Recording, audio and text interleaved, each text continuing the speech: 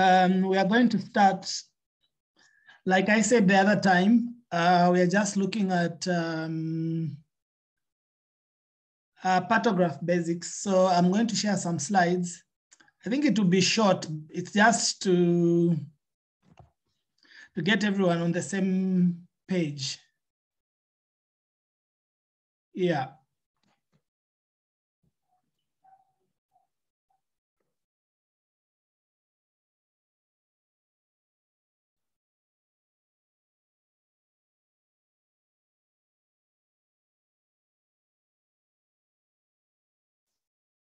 Can everyone see the slides? Yes, we can.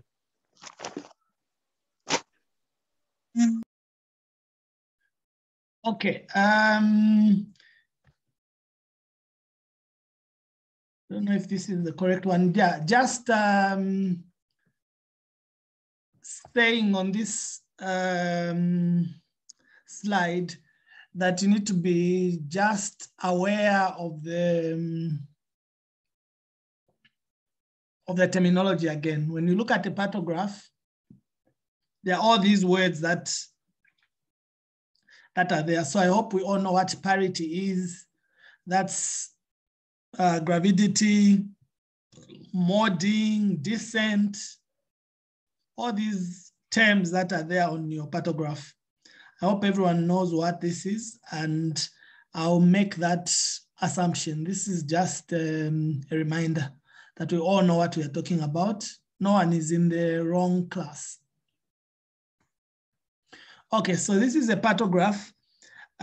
We know that the partograph is really a graphical representation of labor. It's something that we use in every labor ward in this country. No matter how rural you go, you find this gadget on our wards. Over the last few years, it has faced a lot of attacks, this gadget. The first attack that it has faced has been that maybe the active phase should not start at 4 centimeters because 4 centimeters is too early, and most patients will end up with a cesarean section if we start the partograph at 4 centimeters. So many people have been advocating, and I hear some facilities have agreed that maybe they start the partograph at 5 centimeters. The goodness in that is that you start plotting the partograph much later, and therefore, yeah, you have less interventions. The problem with that is that most of our patients on our wards all over the country have labors that are delayed. That's why we still have a lot of stillbirths. That's why we have ruptured uteruses. That's why we have a lot of fistula, because labor is already delayed from where the patient is coming from. So it means that if we start the partograph at 5, we are really adding to that delay in our setup. So maybe we are better off starting earlier, because then the patients will reach the hospitals earlier, and so on and so forth. But that's a side story, but something that you have to be aware about. Then there's another labor monitoring tool that I think the World Health Organization is trying to come up with. I can send you the links later, but it's trying to add more things to the partograph so that more things are documented. The other non-medical things that we do for the patients are documented. Do they have a partner on the side? Do they have some company as you are taking care of them? What kind of analgesia have they received? At what dose? All those things. But you know that all those things could be added on the partograph if we want. I think most obstetricians feel that our partograph is okay, the one we are using right now. The problems we have with fetal and maternal outcomes are not because of the two. So that is why, despite the coming two, which is a new two, I wish I showed you a slide, has been just put aside at the moment, because our problems are that we don't have enough midwives, we don't have enough doctors, patients move so many kilometers from where they are to come to the hospital. That's why they have morbidity. It's not the two that has a problem. So we've left these two as it is. So having said that, this is the partograph, the picture that you have. So you have all those demographics that you have to put there, the name of the patients, the gravidity, which we all know, the parity, the file number, the date that you admitted the patient, the time of admission, and there's also the time that the membrane is ruptured and the duration of that. Then the next part is what is called the fetal monitoring part. So the fetal monitoring part has a fetal heart. You can see the numbers there from like 80 to 200. Then when you're looking at the amniotic fluid, you're also monitoring the fetus. So on the amniotic fluid part, the amniotic fluid can be meconium stained. It can be blood stained. Sometimes meconium can, the amniotic fluid can also be absent. So those are the letters you have to put in those boxes on top there on the amniotic fluid. So the membranes can be intact, so you don't see any liquor. So if the membranes are intact, you put I just on that line where you have amniotic fluid in those boxes. Then you can have clear liquor. You put C if you have clear liquor. Amniotic fluid is clear, it's like water. Then if it's blood stained, you put B. If it's meconium stained, which is a sign of fetal distress, you put M. If it's blood stained, it's like a sign of abruptio placenta. And if it's absent, sometimes if somebody has been in obstructed labor, the liquor can be absent because the liquor has leaked through the whole duration of the prolonged labor, so there's no liquor. Then you have modding there. Modding is really normal, but when it's excessive, it's a sign that the head is too big. So it's having problems getting into the maternal pelvis. So it can be a sign of fetal distress, or is it a sign of CPD? Then you have the cervical graph. The cervical graph is this area where I've plotted an X. It's the place where we plot the progress of labor. So I'll just go straight to that. So you've seen where I have plotted the X. So when a patient comes into labor ward and they are 4 centimeters, that is where you plot. You don't plot anywhere else. You plot just where I've plotted. So the first plot on the partograph starts on the alert line. Any plot that you're going to do on the partograph, the first one starts on the alert line. Let's say the patient comes at 6 centimeters. Again, your first plot, just go up the y-axis and look for 6, then draw a line across in the x-axis and plot where the cross is. So that's where you plot if somebody comes in at 6 centimeters. And it's the same, if they come at 7, if they come at 8, it's the same. So I'm just demonstrating this because this is the most annoying mistake that I see when we have exams, that I see people plot anywhere they like. But the point here is that when you plot your first plot, it should be on that line. So this patient you see on the screen came into labor ward at 9 centimeters. So I go up to 9 on the y-axis and go across and plot that X at 9. So this is how you plot. So this is a patient who comes in at 6 centimeters. This is a patient who comes in at 4 centimeters. This is a patient that comes in at 9 centimeters. So that's how you plot. So don't plot anywhere else. Your first plot on the partograph, plot it on the alert line. That's where that plot goes. Then once you do that first plot, you've seen I've drawn this red line down the partograph. Everything else that you're going to plot will be either on this line or in front of the line. You don't put anything behind this line. So I've given an example. There's a yellow dot there. That's where I'll put the time. Let's say this patient came in at, we are starting the tutorial at 17 hours. So this patient came in at 17 hours. Where I've put that star there is where I write 17 hours. Then the next box in that line, in the timeline, will have 18 hours, 19 hours, 20 hours, 21 hours, 22, 23, 24, 01. So the last box in this line will end up with 21 hours, because where I have put that circle there, a circle with a cross, that's where I'll put the time that this patient came to labor ward, which is 17 hours. So is that clear? Yes, Doc. Yeah. Yes, clear, Doctor. Yeah. So I'll just go back, because I see you people plot wherever you want that first plot.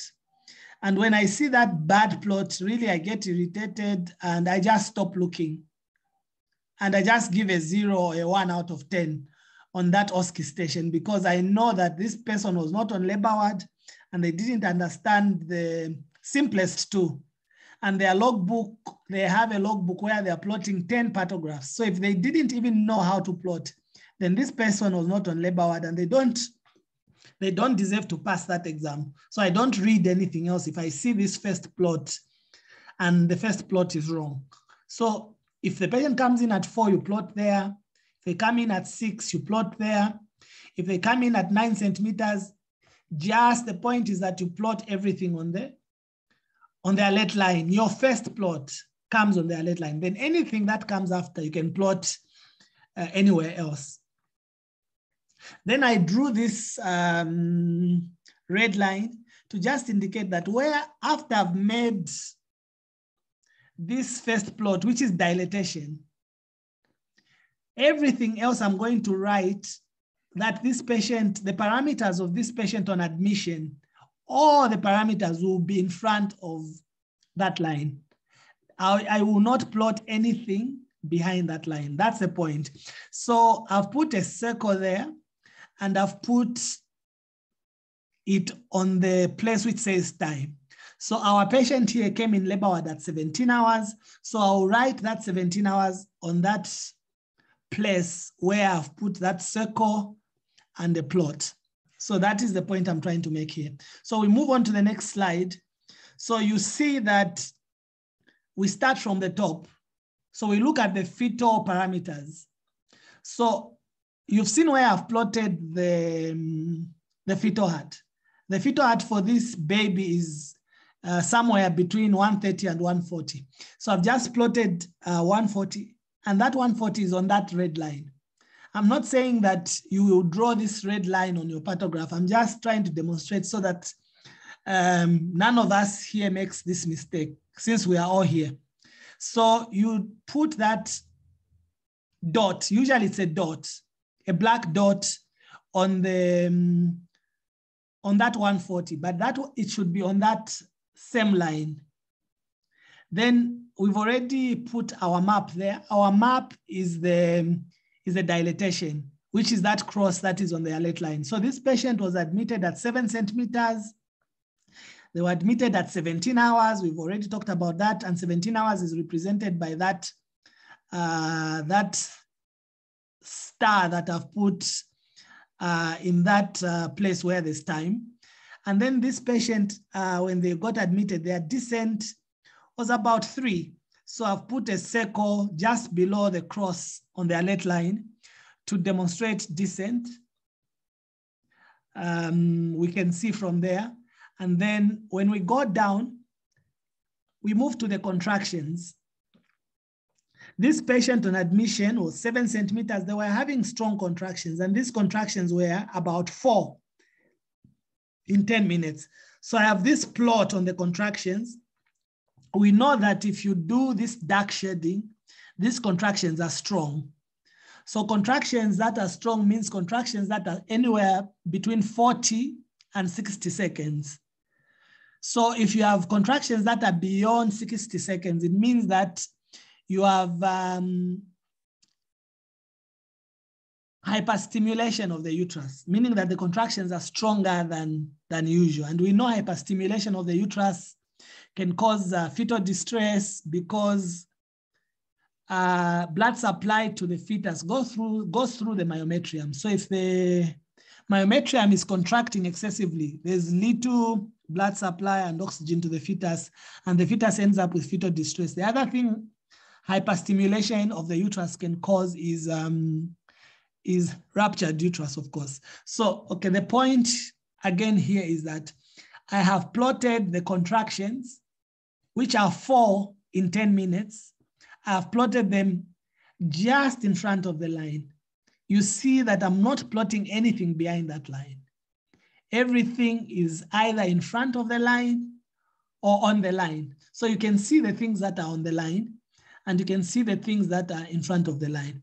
So that is about contractions. You can see where I have plotted it. Then when you move to oxytocin, let's say this patient was receiving oxytocin, then it should be in front of the line. So if we had put 5 international units in 1 liter, we put a 5 just in front of the red line. And then at the bottom, you put how many drops per minute of oxytocin are you giving this patient? So if you are giving them 10 drops per minute, you just put 10 drops per minute again in front of that line. Then when you move down, again on the same line, you see that we have drugs given to the patient. So let's say this patient is receiving pethidine for analgesia in labor, or they are receiving fentanyl. Those are the 2 common drugs we use for analgesia in labor. So that will be again in front of the red line. The box in front of the red line is where you're going to put those drugs. Then we move down to the blood pressure. You can see again that the blood pressure of the mother, which is about 160 over 90 or over 70, is again on that line. And then there's the pulse of the mother. We can see that her pulse is about 120. I've plotted it right on top of the line for the blood pressure. And they are all falling on this red line. Then you move on to temperature. Temperature should be in front of that red line. The urinalysis findings, the amount of protein, the amount of acetone, and the volume of the urine should all be in front of that line. And then you follow the same rules when you do the next plot on the next exam, because we know the next exam for this particular patient that we have in front of us, since she's 7 centimeters, her next exam is going to be in 3 hours. Because in 3 hours, we expect this patient to be fully dilated, so at 10 centimeters. So we assess at 10 centimeters. So it's not every patient that you assess every 4 hours. So this particular patient will be assessed at, since they came at 17 hours, so it's 18, 19, 20 hours. So that's when the next exam for this patient will be to be at 20 hours. So you go back to the time, that box has, that we have indicated on time, is 17 hours, so 18 hours, 19 hours, 20 hours. You plot the next plot. So this is how you plot the findings on the partograph. And like I've said, on your next plot, you have to follow similar rules, only that now you just go if you say on the next exam, she's 9 centimeters, just go to 9 and the time. So where the time she has come and the dilatation, the new dilatation you've found meet, that's where you plot your dilatation. Yeah, so I hope that is clear, especially on this, the plotting of the first plot. That's what the plotting of the findings on admission, that's what I wanted to have cleared, because this is where lots of people do the wrong thing, and then it means that everything else is wrong. Yeah, so can I have some question or some clarification?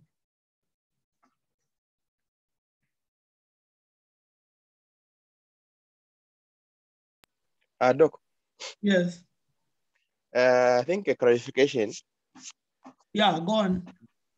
The time we were in fifth year, we were taught that when you are plotting on the partograph, there are things that you need to be checking hourly and things that you need to be checking every 30 minutes. Like, for instance, when you're talking about, I think that was contraction, you need to be checking them every after 1 hour to determine if the contractions are still strong and weak, something like that. Yeah. So what clarification do you need?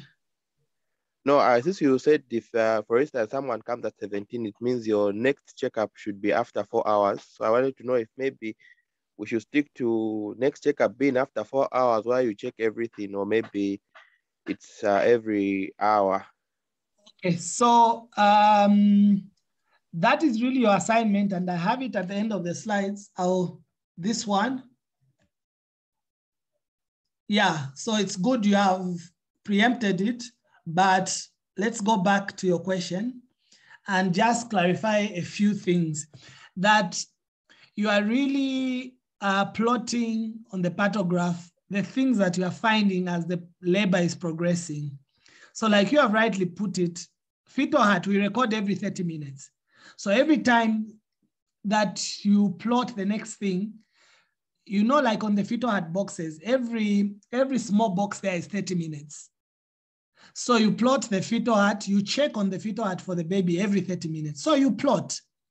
But why I'm stressing the first plotting is that if you plot this first admission findings wrongly, then everything else that you plot on the right side will be wrong. Because I know you guys are clever. So once you plot this first plot correctly, everything else will be easy because you just follow the time. So the next 30 minutes you plot a fetal heart, you just plot it next to this same fetal heart. But 30 minutes later, knowing that every box is every 30 minutes.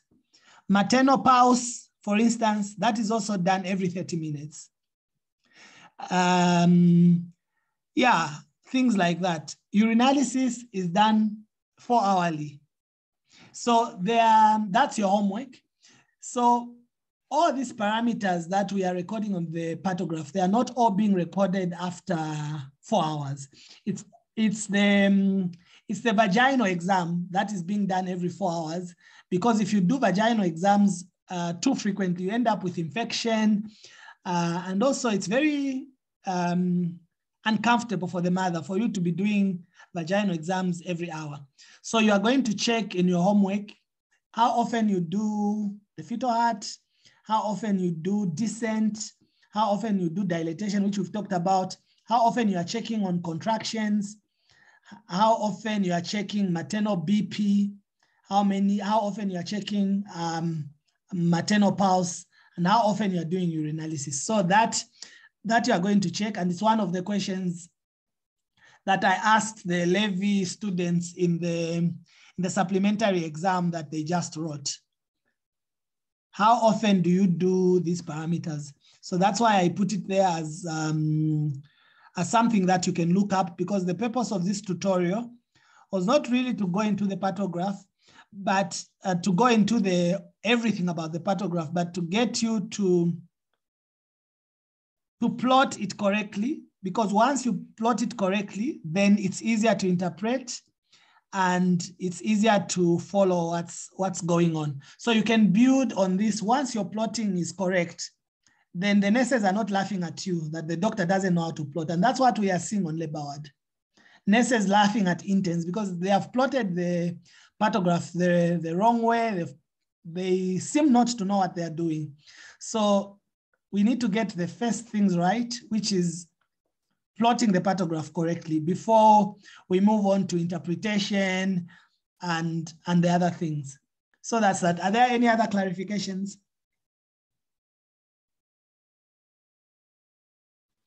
For me, I think that was okay. I don't know about other people. Yeah, other people. It's clear. It's clear. Just a bit on cervical dilation. I think I missed something. You said on the first line, when booking, dilatation should be put on the alert line at the time they come. Then let's say 3 hours later, should we also continue putting on the alert line, or no? You just put where it belongs. Where the time meets with dilation? With the dilatation, that's where you put. The way you plot in grade 12, when you're doing the y-axis and the x-axis, you get your value on the x-axis, which is the time in this case, and you get your value on the y-axis, which is the dilatation. Then where those two meet is where you plot. Okay. That is clear? Very clear. Yeah, then again, I'm very particular with terminology. I didn't say that on booking. No one said that you plot on booking because booking is your first antenatal visit. Yes. That is what is called booking. When a patient is coming to labor, that's not booking. Yeah, so you need to be careful in obstetrics. When you say booking, it means one thing. It means your first antenatal visit. Yeah. Okay. Yeah. So we only have 10 minutes. So I'll just go through the other things that I've put there. So the other things, I think this is important, 5th years and 7th years, maybe 7th years more importantly, because you are not going to be forgiven for missing this. So when you have a partograph and it's been plotted, you need to see what kind of abnormalities do you have on a partograph. So you have what are called protraction disorders and arrest disorders. So protraction means that the labor is moving, but it's moving slowly. Arrest means that the labor is stuck. It's not moving at all. So arrest can be arrest of dilatation, or it can be arrest of descent, or it can be both. Even arrest can be arrest of, even protraction can be a protracted dilatation and a protracted descent, meaning that the baby is descending or the dilatation is moving forward, but it's moving at a rate that is slower than what you expect. So I have these parthographs here. We can see that we have this patient here. When you look at the dilatation and descent, this patient was admitted at 10 hours. Then we see that at 14 hours on the next exam, their descent was still 5. So that is kind of like an arrest of descent, so to say. But when you look at dilatation, they came at 4 centimeters, but on the next exam at 14 hours, they were 5 centimeters. So there has been some progress, but the progress has been slow. So you can see what was done. Oxytocin was started. They put 10 international units in 1 liter and started at 15 drops per minute. And the contractions changed from being moderate, from mild to moderate to strong until this patient delivered at 20 hours to a 2.6 kg baby. So this is one abnormality. So we can see that there was some arrest of dilatation, some arrest of descent, and maybe a slow or protracted dilatation.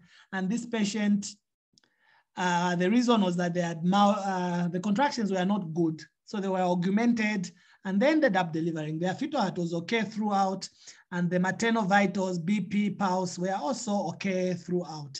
We can see the temperature was okay for these patients. We can also see that the membranes were intact, and around 14 hours, they did artificial rupture of membranes. It's written there, ARM, glycol was clear, and then oxytocin was started, and the patient delivered. So this is how you summarize what is on the partograph. Then we move on to the next partograph. We have this patient. Their labor also progressed well. They came in at 4 centimeters. Their descent was 3.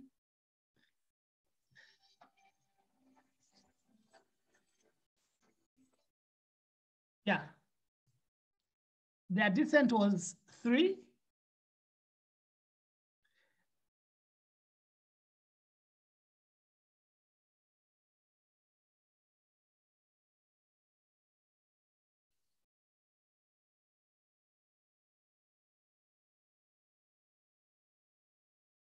Can people hear me? We can now hear you. Sorry, I was interrupted by a call. Yeah, so Yes, we can hear. Yeah, so the dilatation they came with was 4. They progressed to about 6 and got stuck at 6. We can see that the line goes flat at 6. Then descent really didn't move. Throughout the labor, there was an arrest of descent. This was, in terms of dilatation, there was protraction. So it means it was moving. Or maybe we can say there was a protracted dilatation, and then there was a secondary arrest of dilatation. So it moved and then it got stuck. But in terms of descent, we can see that throughout the labor, this descent didn't change. So this patient ended up with a cesarean section, delivered a 4.4 kg baby, and you can see that there was some kind of fetal distress as well here. Maybe that was the indication for a cesarean section. The fetal heart has gone down. There's meconium in the liquor. There's modding grade 3, but the contractions were strong. The vitals of the mother were okay. So that is about this. So you need to remember that the 2 disorders you have on a partograph are protractions and arrests. And you can have arrest of dilatation, or you can have an arrest of descent. You can have a protracted descent, or you can have a protracted dilatation, and all those combinations are possible. But you need to know how to summarize findings on the partograph, and I've tried to do it for you as we were speaking. So those are the vital findings on this partograph. Yeah, so I don't know if anyone has some questions. So yeah, this is Mrs. H. She's of course now a para, for the Gravida 4, para 3. So she's now maybe a para 4. She delivered at 17:30 hours via a cesarean section secondary to fetal distress and CPD, because we can see modding there and so on. Yeah, via CPD, delivered a 4 kg baby. ABGA score is not indicated there, but she delivered at 17:30 and so on. So this is what is there. I don't know in the next 2-3 minutes if someone has a question.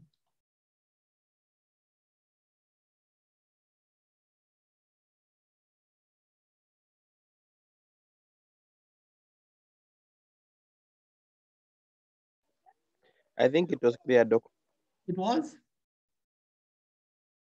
Okay, that's good. So I don't expect anyone to fail this station. Everyone, whether you are Unilas, you are Levy, this station is there. And maybe sometimes we have 2 stations on partograph. One to interpret, which I've tried to do, interpret what's going on with the partograph. The second one, maybe summarizing what you can see on the partograph about this patient. Then the third thing is about plotting Yeah. So you have a patient who comes in at 4 centimeters, then they progress to 7 centimeters, then you plot the findings. So I've tried to cover all those exam aspects and also just apart from exams, the word aspect, because people are laughing at us. Yeah, that we have doctors who don't know anything. So let's read further and just practice. You go and do your logbook, do your partograph things, and yeah, build on the basics that we have here. So I hope everyone has understood the basics on the plotting. Yeah. Dr. Shanzi. Yes. Can you please share the recording? Yeah, I hope I can share. I'll find a way. I don't even know how to share a recording, but anyway, I'm recording. But I'll try. All right, thank you. Okay, thank you. So the meeting is finished. We just have 30 seconds. So I'll inform you what next one we can have.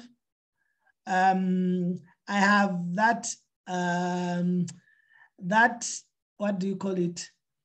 That other presentation on the MVA instrument, which we always ask, on that YouTube link I gave you, so you can have a look at it as well. Okay, thank you. Maybe tomorrow we'll look at another Thank you, thing. Dr. Shanzi. Okay, bye. Thank you, Dov.